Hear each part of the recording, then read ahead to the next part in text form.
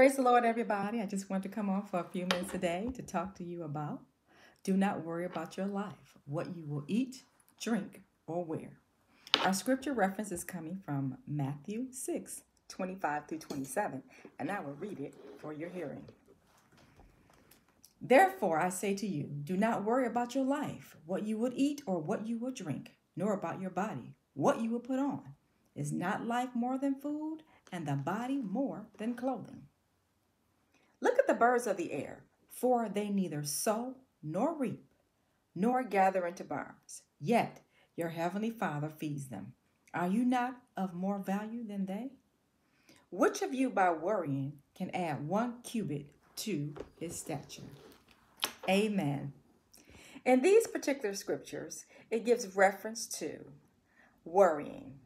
The Bible says, do not worry about your life, what you will eat or drink, and what you will wear. Jesus does not want us to worry.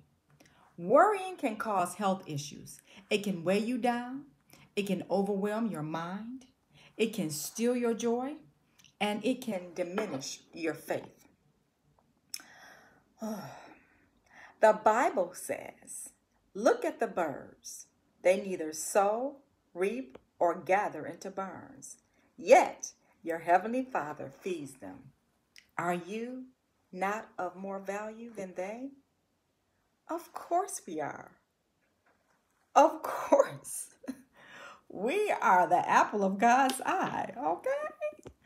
God promises to supply our every needs, so don't worry about anything. It's not good for you.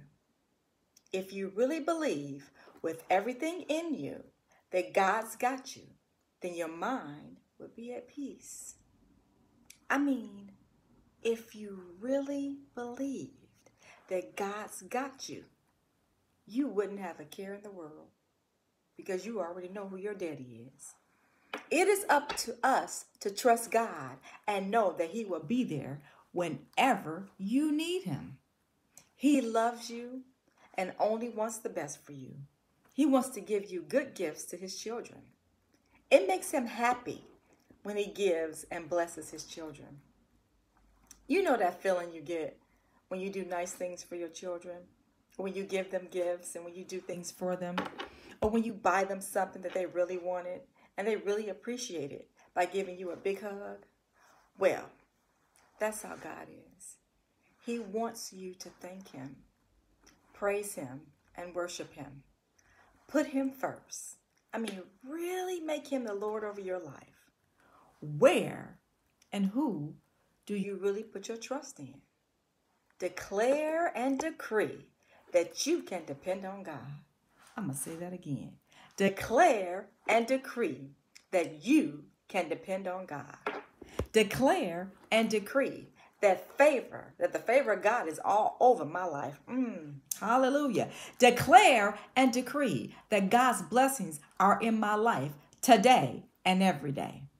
If your word abides in me, Lord, and I abide in you, then I shall ask what I shall, and it shall be done for me and for you.